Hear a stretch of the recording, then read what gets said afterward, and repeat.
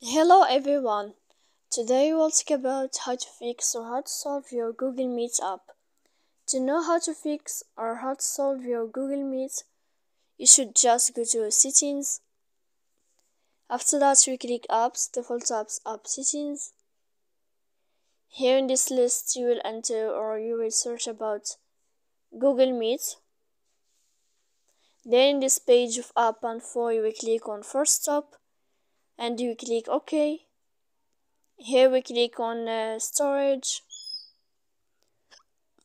After that, we click clear cache, and in the end you can turn off your Wi-Fi. You will wait 3 seconds and you can turn on your Wi-Fi again. So please don't forget to support us by like and subscribe. See you next time in another video, and thank you for watching.